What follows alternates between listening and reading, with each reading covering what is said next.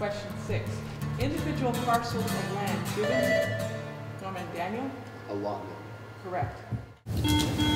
Your topics are famous people and Pawnee. We're really excited to be able to hold it here this year. It's just a top-notch facility, and we're really excited that the high school students get a chance to come down to Slulphur and to visit the new facility. It went all right. Like the first round, we got beat out the second round. How bad? Pretty bad? Yeah, it was pretty bad, but we was the You what? best team. Like, did you score some? Yeah, we did. Okay. What is the person called at a powwow who takes care of the arena? A cow. Arena director. Correct.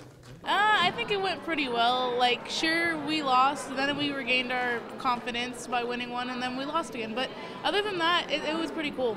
It's just great to see the kids soak it all in and have a good time with it. You know, this is the competitions are serious, but they're fun at the same time. We want the students to have a good time. Pass. Pass. Pass. A whole lot of passing going on. Yeah, there was a lot of passes. Who was the chairman of PASS? You didn't even finish the question.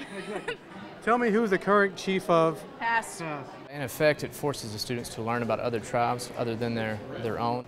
It's just, it's good to see young Native American students excited about learning about the history of their culture and Oklahoma. I'm glad for the teams that are winning and that have won.